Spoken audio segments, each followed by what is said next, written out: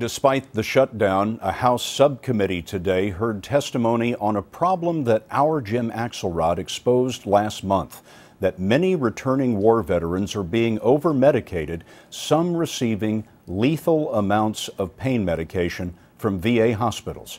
Jim was there as Congress opened its investigation. On Capitol Hill, two veterans crippled by debilitating pain described their VA doctors increasing their narcotics dosages instead of treating the underlying causes. I struggle with years of dependence on the opioid therapy that was my only option, made available to me for my chronic debilitating back pain. Justin Minyard, a retired Army Special Ops interrogator, first hurt his back as a first responder at the Pentagon on 9/11. At my worst point, I was taking enough pills daily to treat 4 terminally ill cancer patients. 30-year-old retired Army infantryman Josh Rentschler, hurt by a mortar blast in Iraq, needs a cane and can barely hold his child. The VA has him on 13 medications for his pain.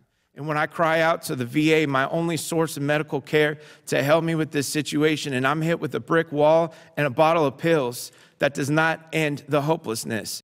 Federal records we obtained detail numerous concerns about narcotics prescription practices at VA facilities around the country.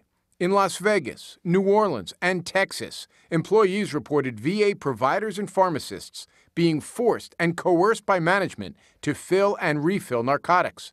A doctor reported to a VA hotline she was resigning because of excessive narcotics distribution at a VA hospital in Alabama.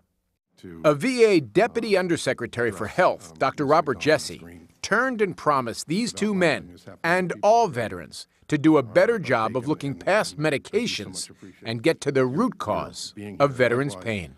To Mr. Rentschler and Menard, thank God you're still with us. And whatever we can do to restore your trust in the VA, please give us a chance.